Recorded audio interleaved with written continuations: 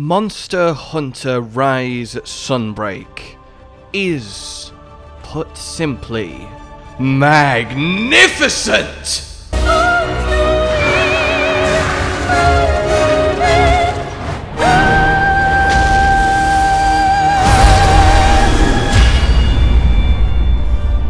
And I have been having so much fun.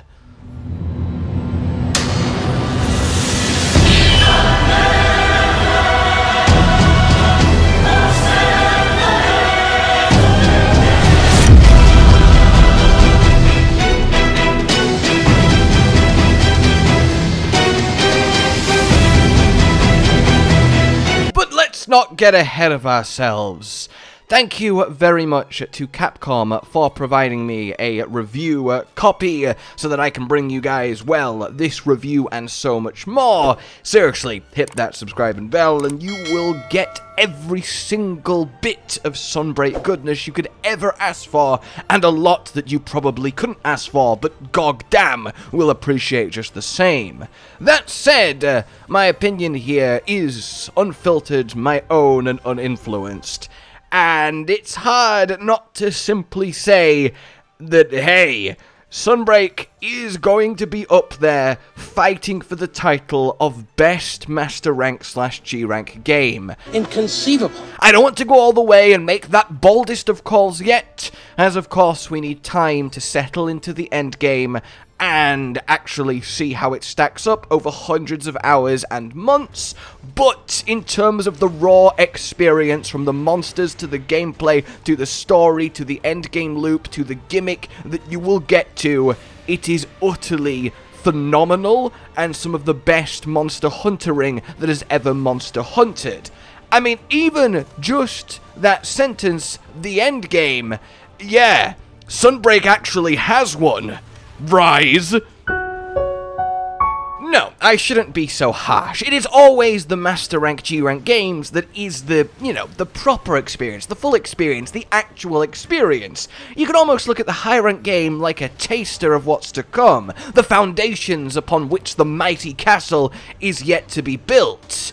And the mighty castle is beautiful.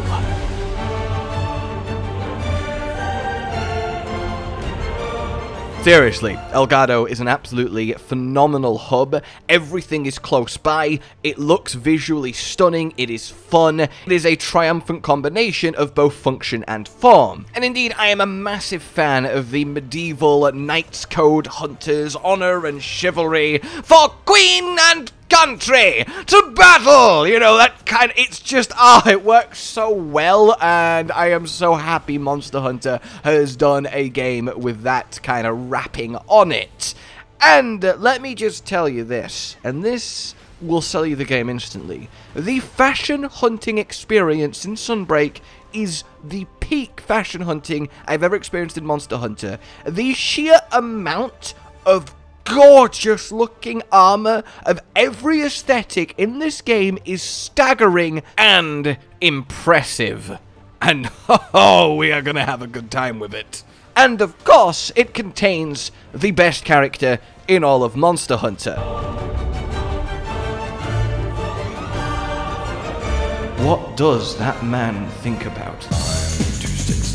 But again, I shan't get ahead of myself.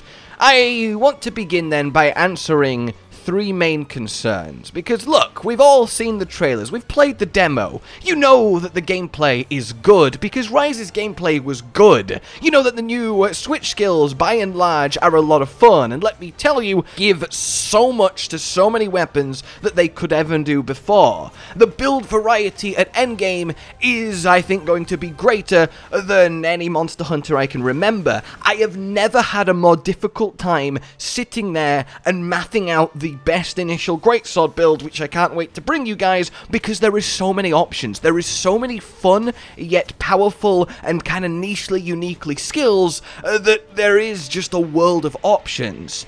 Don't get me wrong, the age of affinity and attack is ever strong, but the alternate options, well, they are demanding attention, and they will be given it. There is a lot of stuff that's just, oh, that is plain cool, and the most new actual armor skills introduced in any Monster Hunter game that I can remember. It's really awesome. But again, let's talk about three things. Base Rise was wonderful. It was a diamond, but it was rough. And Sunbreak has shined it resplendent. There were three core issues with Rise. The first being difficulty. The second being the lack of a proper, satisfying endgame loop. It was just kind of chain now with Talisman forever to get a little bit stronger to do kind of nothing really with it. And it just didn't kind of hit home the same way that World's Tempered Investigations did for decorations. And three, a lack of post-launch content to really keep you interested, to give everything a purpose,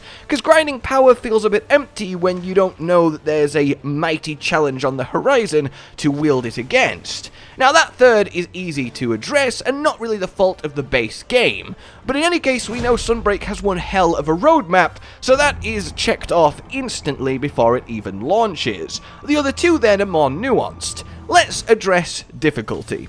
Dear difficulty, Rise was easy. It was very easy, but I am coming at this from someone who has put hundreds and hundreds and thousands of hours in every single Monster Hunter game, and while each game has its unique systems, of course the Wirebug gameplay is the most unique new system a Monster Hunter has ever had, you still have a lot of transferable skills, and every new Monster Hunter game is going to feel just that little bit less mean because of it. That said, I don't think it is outlandish to say that Rise was a particularly easy Monster Hunter game. Outside of the Apex Emergency event quests, outside of perhaps Crimson Glow Valstrax, there wasn't the most, like, punishing brutality.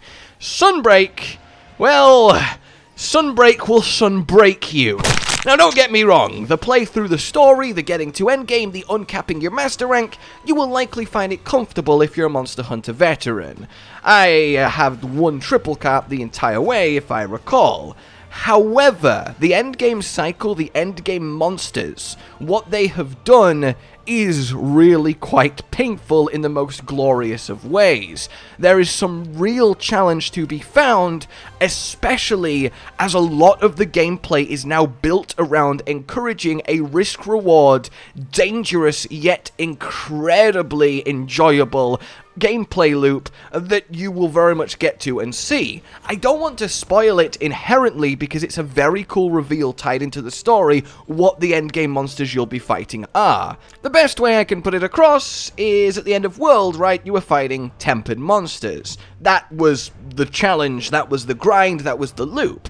Or even going back, for the veterans out there, let's take something like 4 Ultimate where you're fighting frenzied apexes and they hurt like hell as you progress through guild quests and get better and better rewards as you face the fury that is something like level 140 Rajang.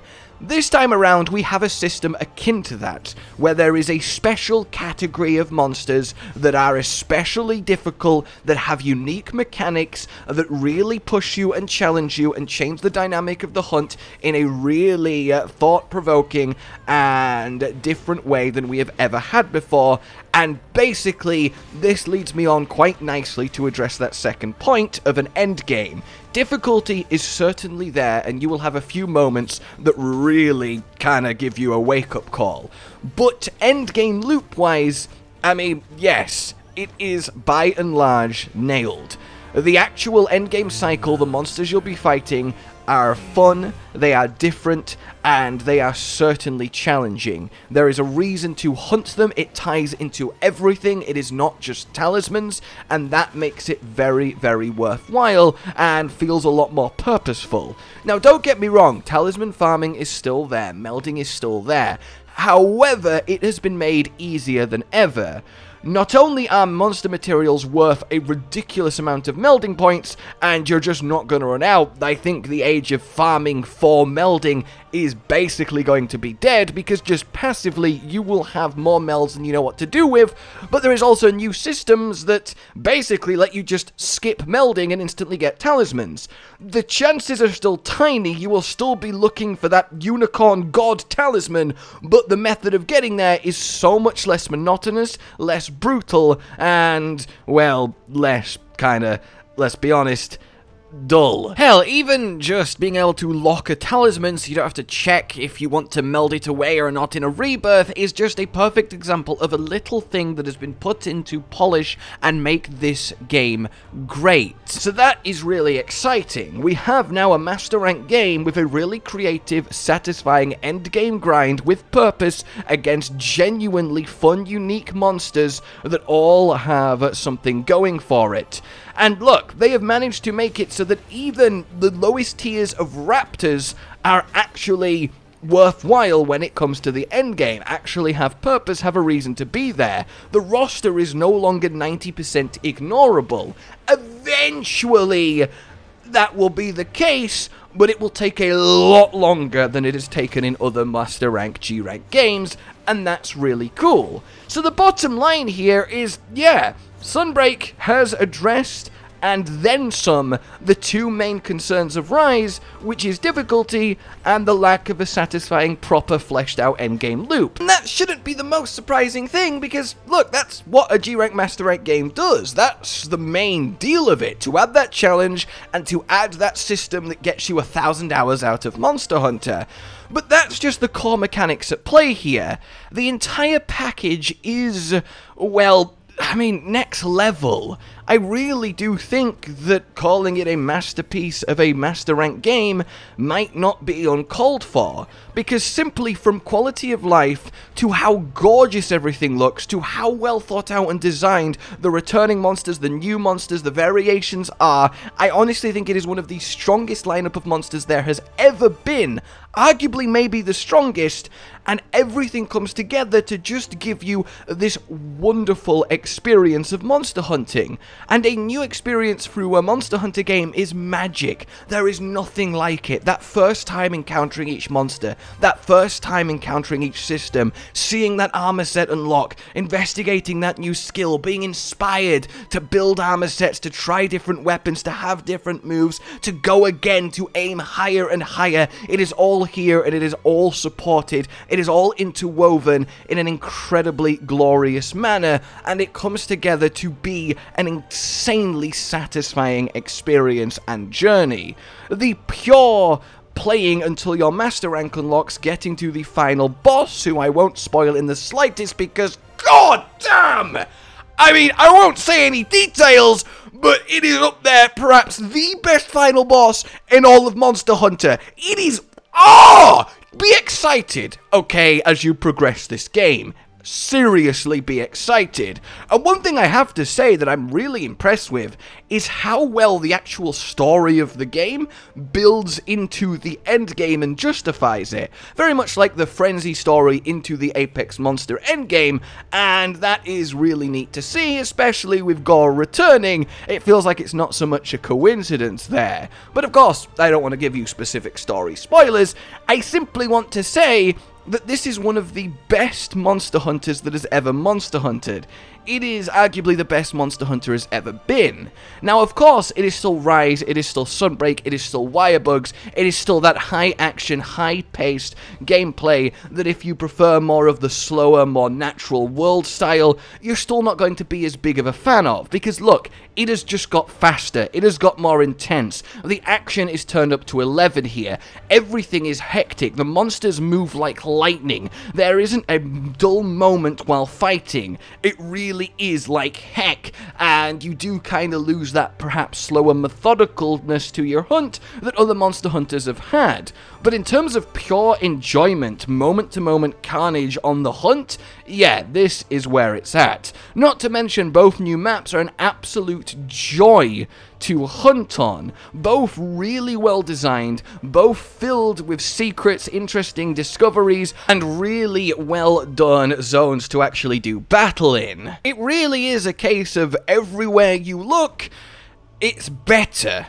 Significantly better, appreciably better than Rise. And everywhere you look, the comparison to other G-Rank Master Rank games is that this is up there, as I said earlier, with the best of them. Hell, when you look at the Rampage and see it's not there, you're also really bloody happy. Look, okay, the Rampage wasn't the worst, but I am happy that it has been replaced with the follower quest system, which is also really neat. It is just cool, if a little bit corny, to hunt with these NPCs that you hopefully will grow attached to over the course of the campaign. It's a really different type of experience, and it adds a fun little single-player-esque mini-story element to work through, full of unlocks and rewards that make it feel really, really satisfying to play through. And there is a lot of voice acting, a lot of chatter between them. It's charming, that's the word. It really is charming, the follower system, and there's a lot more nuance there than really meets the eyes. And everything has a lot more nuance than meets the eyes, and everything's more open. The buddy system is more customizable, potent, and useful than it's ever been. Everything feels easier to do, but better.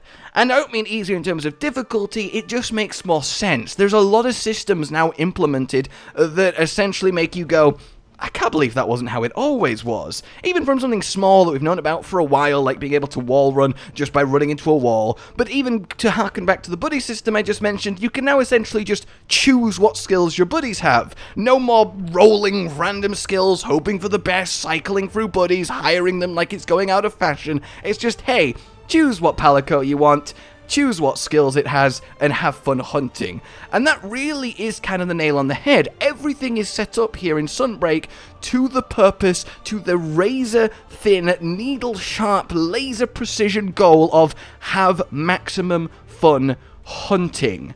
And yes, that is really what you do. And the monsters, of course, the target of said hunt, are the stars of the show. Every returning monster has never looked better, never fought better, but even the base Rise monsters into their master rank forms have so many new moves, like so many new moves to catch you off guard, to keep things interesting. Even the older monsters that have had many G-rank forms have got new tricks up their sleeves, and that's really exciting to see. There is thought, care, and attention and detail gone into essentially every part of it. And ultimately, when it comes to the other side of the coin, the negatives, the criticisms, there's only really two that stand out to me. The first is that a few of the new Switch skills feel a little bit lackluster, and that's a little bit of a shame. But that was the case with base Rise. You can't make everything wonderful, sort of to be expected, but still a little bit sad.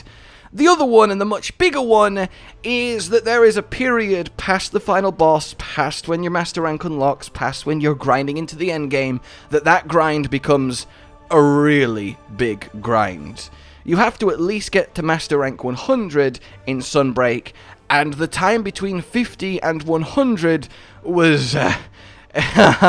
yeah, it's a bit sloggy. I feel like there could have been a little bit more to both make that quicker and a little bit more for you to do in that band, and it kind of puts this weird speed bump in an otherwise really well-paced experience, and that is a little bit of a shame. That by far and away is my biggest sticking point when it comes to this game. But that said then, I mean, that is Sunbreak. It addresses the concerns of Rise, it adds so much more, it gives a really cool, unique and fun endgame system, endgame monsters, an entire mechanic to play with, ties in beautifully with the story, has so many new systems that really inspire a lot from you, from new armor skills to new monsters to new mechanics to quality of life. it just has it going on. There's nothing I can really point at and go, that's a bit weird, I don't like that they've done that, that's not that fun. Like, it was just one after the other, back to back. Oh, this is great! Oh, this is great! Oh, this is great! Along with some seriously hype surprises along the way that I will not even slightly hint at or spoil in any capacity, but you are going to have a few fist pump moments of yes! Oh my god, yes! And that's really, really cool. And as someone who's played every single Monster Hunter, yeah, this is going to be up there with 4 Ultimate, with Iceborne, with 3 Ultimate, as I think the very best that Monster Hunter has ever been, as long as you enjoy that high-paced, high-action Rise style.